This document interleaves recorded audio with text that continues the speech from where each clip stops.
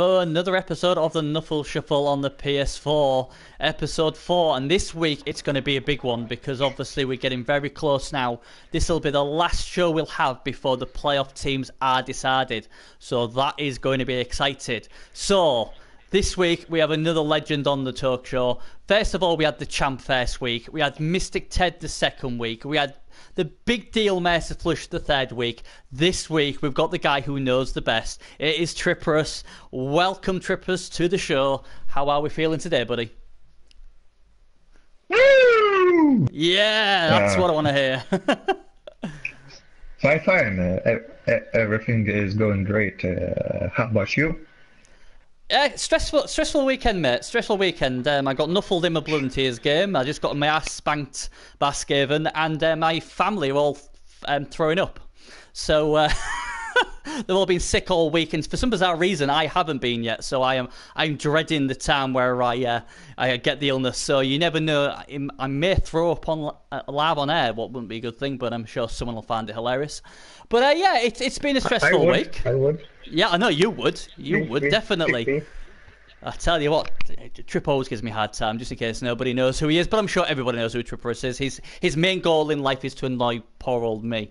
But it's great to have you on the show, buddy. And I know for a fact we've got a lot to go through this week. And finally, it seems like an age, but it obviously hasn't. But finally, this week we are going to have our playoff teams. All 32 of them. This will be the first. Obviously, this will be the first season we'll have halflings, goblins, Kislev, the Amazon, it, all going to be playing in the playoffs, and it's going to be a massive task for the poor old admins because with all them wildcard spots and everything else, oh, what fun we are going to have. Talking about admins, I'll get onto it now. I don't know if it's been officially unveiled yet, but hell, I'll do it anyway. Gimlick, the current champion, has become a PS4 admin, so congratulations to him. He will be helping the likes of myself, Serious Jest. Yes, Serious Jest does still do it, Cass. Also, we have, obviously, Sam and another guy we actually have as well, just in case nobody knows. If I'm being mentioned, I'm sure it has. Mercy Flush is also on the PS4 as an admin as well. So you've got 5 coaches who are admins now. So that hopefully will help us going forward. Because, like I say, this new player structure, although exciting as it is, it will be a massive strain on the admin team. So hopefully the coaches will get their games in nice and quickly, and we will have no problems. And of course, we will try our best to stream as many as we can. So, with all that rough stuff out the way, let's go on to our first topic of the week, what is always pole position. So the first topic is always talking about the team, what are first in the league. And unfortunately, this guy is deciding to sit on his record. And we'll ask Trip what he thinks about, obviously, what he thinks about him sitting on his record, and also what he thinks of the team. So, without further ado, over to you, Trip. Well, as perhaps many has observed, he's not playing anymore. Essentially, you can't blame that guy. I think I did the same thing in Season 2 when I was sitting on perfect 12-0 record, and it would be like you'd risk so much more playing than not playing, and he is not a veteran playoff player, so I guess just getting into the playoffs would be a milestone to achieve good enough. He has 150k, he has a team which delivered him good results. Of course, it would be harder to pin him as any kind of favorite for the playoffs, because of course he is in some cases more than 500 TV short of others, and essentially what do you anyone with what do you think of him having just a one bull? I think if I had to read how he played his games, he tried to stay always in fresh range, and that essentially meant he could afford only one bull for that matter. So I think for what he tried to accomplish, Womble works just fine. I think. Now, obviously, with yourself, you're actually Chaos Dwarfs as well. And I do believe, are you in the wildcard spot at the moment, if I remember correctly, in 7th place? Yes. Now, would you be scared of facing this Chaos Dwarf team, Red Bull? Definitely not. I'd be excited. It would be a murder. Yeah, absolutely. While we're at it, we'll have a look at your team trip, because obviously there's not much else we can say about Red Bull because he hasn't really played. So I think it's quite interesting. Now we've seen his build. Let's have a look at your build. Well, obviously he's a lot more scarier than obviously his. And let's just get your team up here. The big effing cannons. Obviously your team TV value is a lot higher. It's 1850. At the moment, you've got Bull Centaur out, so obviously you'll be wanting to at least play one more game. And, yeah, this looks a lot more scary. I mean, obviously you've got a couple of claw pieces in there, especially that Chaos Dwarf blocker. I mean, crikey, jump up, dauntless, piling on claw. That is a nasty piece. That deserves to die a horrible death. And you've got a Minotaur as well. What was the thinking of the Minotaur? At low team values, I was thinking that I started without any Bull Centaurs whatsoever. Oh, right, okay. Because I was thinking, well, it's first CCL season with stunties in, so essentially there would be guys who'd play dwarves just because there would be a lot of stunties, and essentially I wanted a little bit of edge against both guys, just to have Mighty Blow from get-go. And I mean, interestingly as well, you've put something what I never do, but you obviously definitely do, is you put movement on your blockers. I mean, you got a movement 6 blocker. That he's pretty fast. And what's the thinking of the movement? Is that just for the cage or any other reason? Essentially, I find the problem with chores is that if you do not put much movement, essentially all your hard-hitting pieces are movement 4. And Bull Centaurs very rarely or very late only become, well, capable killers if you wish, unless you build them as killers. Essentially, any movement you can slap on your blockers makes you so much more dangerous to teams who have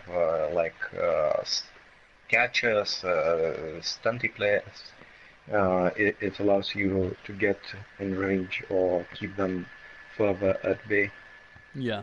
I mean, looking at this, obviously looking at the team, is it, apart from obviously getting your Bull Centaur back, is there anything else you want to get ready before the playoffs? Is there any guy you want to skill up or anything else? How many more games do you think you'll play with these? Are you not bothered, or have you got a particular set, like, I just want to play one more game with these guys, or what's your plan with them? My plan is just essentially get a team where everybody is available for the next game, because I really wouldn't want to be that guy who would crash out in first round and look at that piece, which essentially could have changed the game. It would be totally on me. Yeah. I mean, like I said, it's a nicely developed team. Is it in the playoffs? Is there any race you don't want to face? Is there any team you think's a bad matchup for yours? Like, say, oh god, I don't want to play them. Is there anything you'd rather dodge? Without a doubt, necro teams, whoever gets in with Gimlick. Well, things stand out. It would be Yule and Gimlick. Yeah, we're looking pretty good, to be fair. But Gimlick's team's immense. It is just deadly. The champ. No ex-champion has ever won 2 on the trot. But I tell you what, Gimlick's team it's looking really serious, and I wouldn't put it past him being the first coach to win back-to-backs. And the scary thing as well is, I mean, I've known Gimlick a long time, and he seems to be improving as a coach as well. So he was already a good coach, now he's becoming one of the best on the PS4. And like I said, when he plays Necro, it is scary. And obviously, he's got a Mighty Blow killing machine Wolf as well, and his other Wolf's got Mighty Blow as well. So add that to the rest of the stuff. He's got Strength 5 Golem, but yeah, I don't blame you. I wouldn't want to face him either, to be fair. But yeah, so you team I have looking good. If I may add, I also have faced him 3 times. I lost all 3 of them. Oof. One was a dicing, one was a fair game, one essentially just better team won, and another one was looking like I would be winning that one because he scored first, no major damage. I was looking good to get 1-1 on his offensive drive, and blue screen. Oh Great. no! Oh man, blue screens. I mean, without going too much into blue screens, I mean they are bloody annoying. And I always find blue screens always happen when you're winning. They never come on when you're losing. Usually, that's the annoying thing. It's not like, I'm getting beat 3-0 or something and it blue screen. Because at least at the end of the day, although it's still annoying, at least you weren't going to win the game. It's always when you're either winning or you've got a good chance of getting a positive result that I find more annoying than anything else. But I think that would be a bit of perception bias because coaches essentially who are vying for qualifying spots are just winning so much more, so it's just more likely to get them when you're winning. Yeah.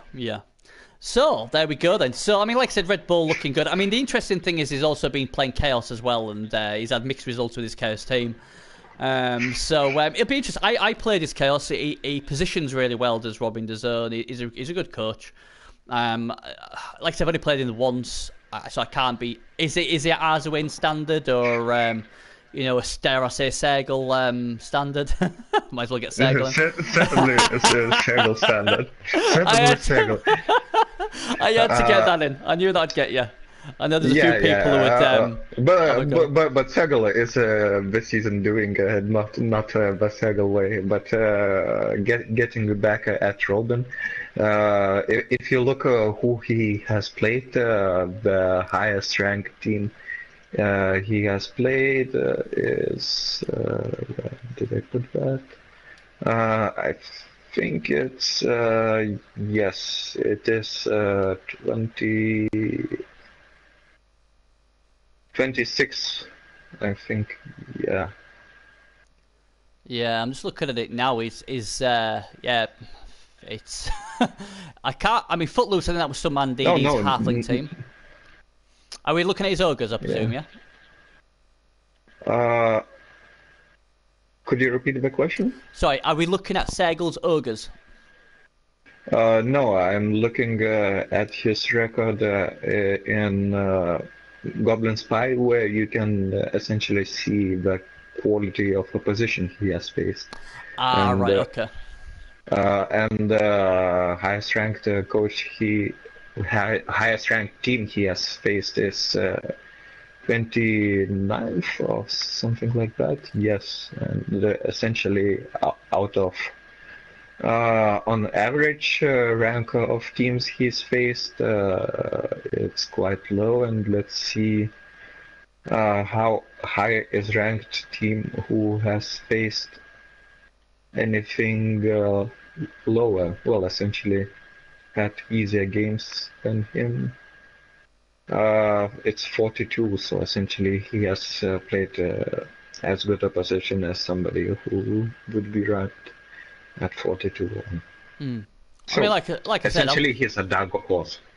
Yeah, I mean, I just mentioned Sergal because I know everyone goes bonkers when I say about Sergal.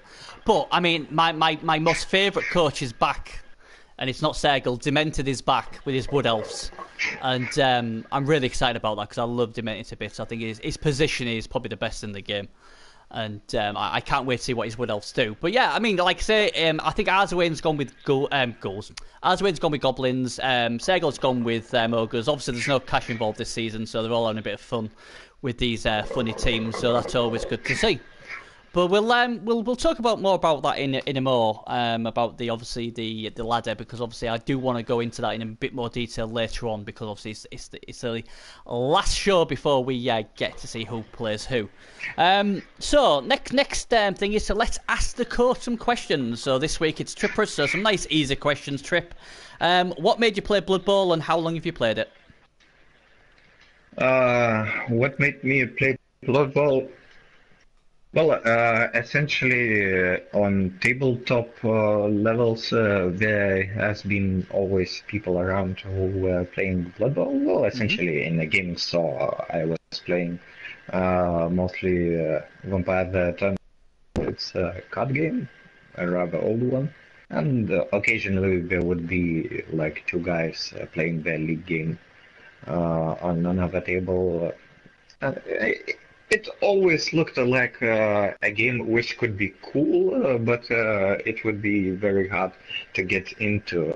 I did try Blood Bowl 1. At some point, I kind of instantly hated it because it was already quite old at that point, and the tutorial was a total mess. Yeah. But essentially, both these factors had Blood Bowl on back of my mind, and essentially on PS4, I did play some Armello. It's also a nice board game-like game on PS4, and essentially I wanted something more in that vein, and Blood Bowl 2 came out, and I decided to give it a shot, and I think I played it mostly hunting trophies, and left it at a point when I needed it to get like level 7 player, which of course a lot of grind. And then I dropped Blood Bowl 2. And after that, after some time, I started to think again it would be nice to play some board game-like thing, but nothing new has come out, and I decided to pick up Blood Bowl 2 again, and essentially realizing that mostly, essentially, where longevity lies with Blood Bowl is joining some random private league.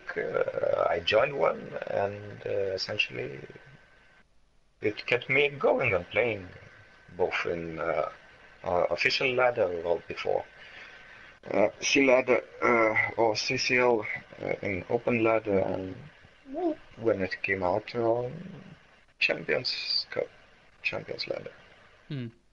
Yeah, I mean, I say the private leagues, I think, do have a big say, obviously, in the Blood Bowl community, especially on the PS4 and the Xbox, because having a good private league is obviously very important. But I think the champion ladder itself has been a big shot in the arm, because obviously, especially when they've got cash involved, a lot of people seem to have decided not to play this season because there's no cash. But obviously, fingers crossed, cash will be back in the new season, what we've been told, when most of the bugs have been squashed. So yeah, I mean, like I said, it's good to have obviously players like yourself on the game, and it's always good to get your thoughts on what made you play Blood Bowl, and it's interesting to see what you didn't like about Blood Bowl 1 there regarding the tutorial and everything like that. So yeah, it's pretty good. Next question: what's your favourite race and why? I'm usually a guy who does not like to pick favorites, but at this point, I think I really like North the most, because mostly of two factors.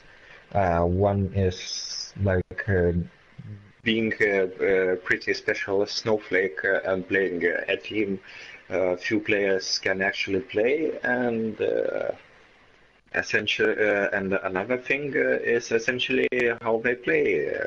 I think a lot of people at least tried Norse, but they do not really work.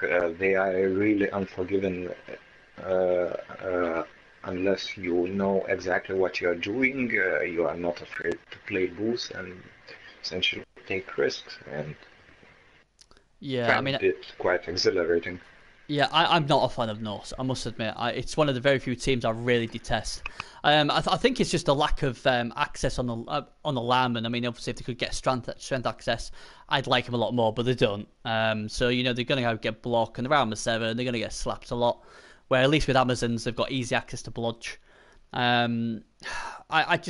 don't know. I always keep trying to convince myself to have a run with Norse in the ladder, but I've just never got round to it. But I know you play them very well. You're probably one of the best people I know who plays them really, really well. And obviously, he played really well last season. He was really unlucky not to get any further than the first round with them. A certain Griff Oberwald put pay to that. But, I really do like you with Norse. I'm hoping you'll come back with Norse sometime in the Sea Ladder because, I do like you playing them. So, please do. What team do you struggle to play, and what team do you struggle to play against, Trip? I as I try out, one of my goals, personal goals in Bloodbowl is to at least try out all the races properly. It really depends on matchup. Dwarves will always struggle against Necro. Norse will always struggle as something against like Orcs. But in terms, but I think I'm familiar with most of the teams to essentially have counters to many of them. Lately, I think I struggled quite a bit against vampires because they are really very annoying defensively, and when a good player is handling them, essentially they are playing so passively, it almost makes my Bloodbowl essentially. Yeah, I mean, Bearzer, obviously, who we both know, he goes bonkers when he plays vampires. He says they're too OP. I'm like, they're not OP. But it's interesting how many people seem to not like playing them. I mean, obviously, Hypnotic Gaze is a pain in the backside. But I don't think they're as bad as some people say. Maybe I've just been lucky against them. Yeah, a lot of people don't like playing against vamps, but they don't like playing them. So it's interesting to see. Just a shout out to Stomper who's got in the chat. Dr. Doom and Double B in the house. I'm sure he means you. You must be Dr. Doom. Can't be me. Yeah, I mean that is interesting to know that vampires. So if you want to annoy and make Trip's blood boil, just play vamps. So finally, the last question I've got for you, nice and easy one. Who do you think is the best star player in the game, and which one is your favourite? The best star player, I guess it would be Griff. Because most star players are designed to do like one thing to counter something in particular and damage dealing. He's a very solid defender. He has a lot of inbuilt rerolls, which is less of an issue. He can carry the game on himself. He does so the rest of the team. So when you pick it doesn't matter. We were losing you, Trip. You're cutting out, buddy. For some reason. I don't know if you can try and sort that out. I can try, but there we go. While you're doing that, I'm just showing him Griff Oberwald, the guy you said's really good. I mean, the good thing about Griff is because obviously star players they've got the loner thing, what makes them a bit dodgy. But this guy, obviously, he's movement 7, strength 4, agility 4, armor 8, blodge, fend, sure feet, sprint. So basically, he's got apart from picking the ball up, he's got his rerolls built in. And that's why people like him. 320k is not bad price for him. Obviously, I had him in my Bretonian team what got to the final. He was just fantastic. Such a reliable piece. And he's very popular. And I think, out of him and, say, Morgan Thorg, if you look at Morgan Thorg next to him, 430k, or Griff for 320k, I'd take Griff every day of the week. I think Griff's just amazing. I don't know if you're still there, Trip, but which is your favourite star player? Oh, Trip has left the party, so we'll try and get him back in a minute. So obviously he's got a problem. So let's see if we can get him back. So just bear with me one moment, guys. See if we can get him back into it. He's obviously got a few technical issues with his mic. So let's see if we can get him back. Otherwise, I'll just chat until he gets back in. So there we go. So yeah, I mean, like I say, Griff's a really good player. One of my most favourite players. I think Morgan Thorg is very, very overpriced. I mean, every time I sort of see Morgan Thorg on the pitch, it's like you sort of like, oh yeah, he's a nasty piece, but you're thinking, crikey, that means the guy's probably not took a wizard. He hasn't took, anything else what's useful. Stomper's saying you're gonna play them against Bears 2 now. What are you playing in, Stomper?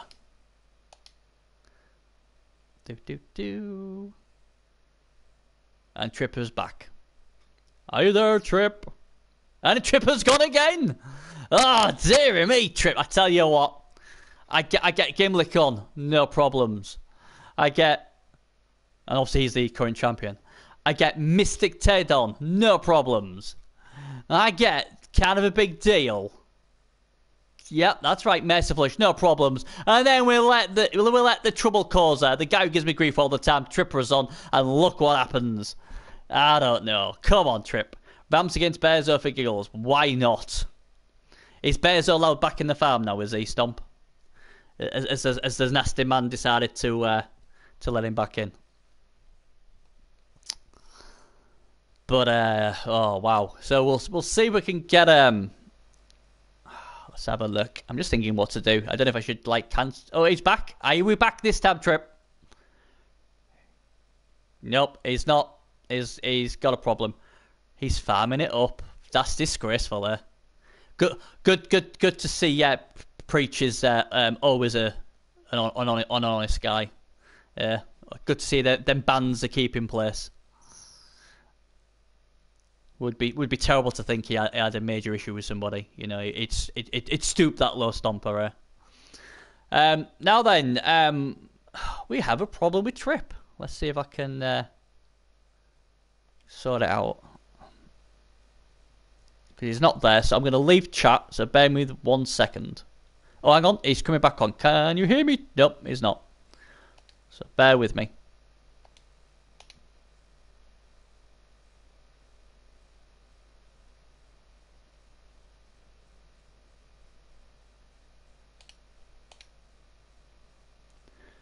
Alright then. I've just basically got rid of the party. Dan, will we start router? Okay. It is. There's always trouble when Trip's around. Absolutely. So while he's obviously doing what he's doing, I've just basically, if you're still there, Trip, I've just basically closed the party and put another one in. But while he's obviously gone, we'll have a look at the... Let me go back to the champion ladder. Leaderboard.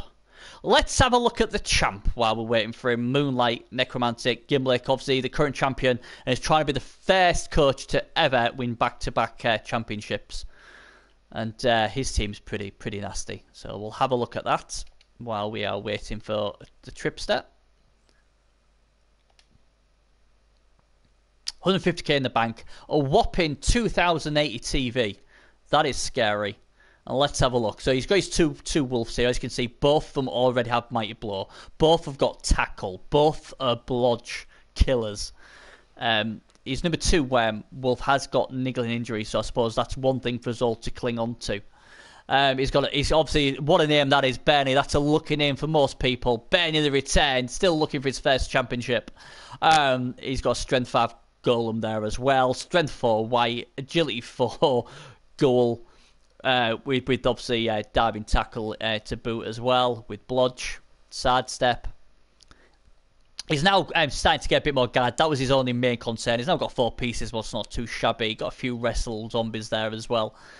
This team's really, really good. How much more he'll play with this team, I'm not sure. I mean, obviously, I speak to Gimlick a lot, and he was thinking he might get a game on tonight. So we'll see. Trip I've already invited yet, but I'll try it again. So just bear with me. He's actually coming on now, so hopefully we can hear him in a moment. Are you there, Trip? Come on, Trip.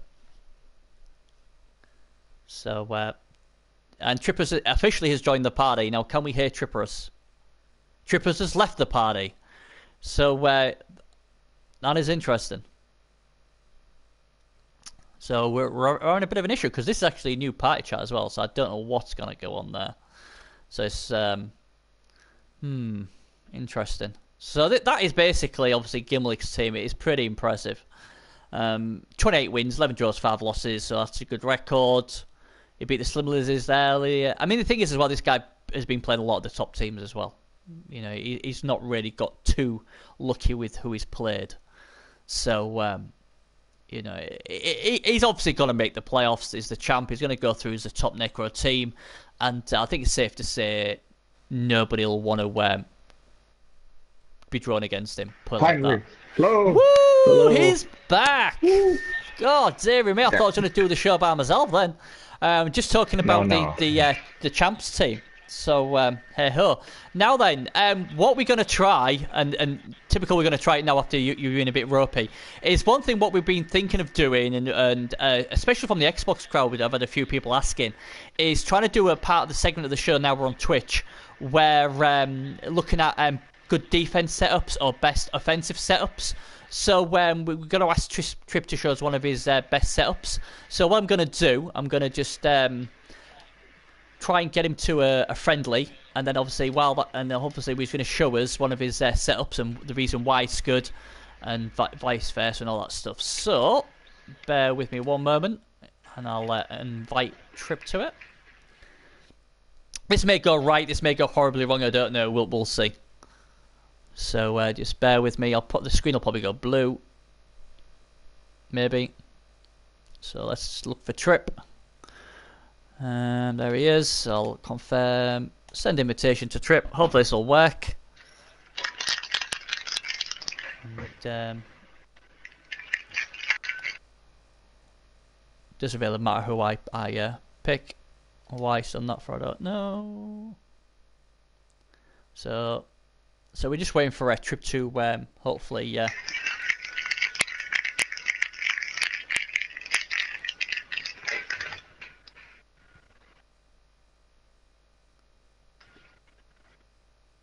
So this is something we haven't done before, so we're hoping it works. Seems like my wonderful screen has gone a bit weird. Have you accepted the invite, Trip? Yep. Yeah. I'm picking team. Okay. So basically what we're going to do here, guys, is just show you a setup. That's all we're doing. But unfortunately, my wonderful PS4 has decided to be polishing a crystal ball and has decided to just go dead on me. So all good when it goes live like this. Come on, what you doing? If it's not me, it's you. I know. I think my game's actually crashed. I think it's crashed my game because it's not even spinning. Seems so. So I will just go out with that, and you'll probably have to. I'll close